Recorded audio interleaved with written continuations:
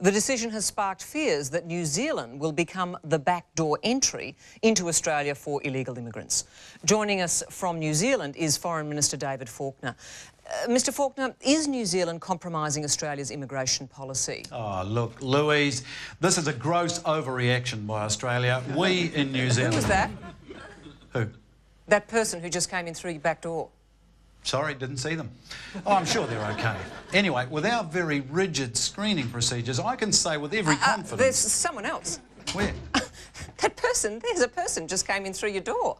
Oh, I guess I'm just so used to it now. But we'll catch up with them eventually. And who are those people?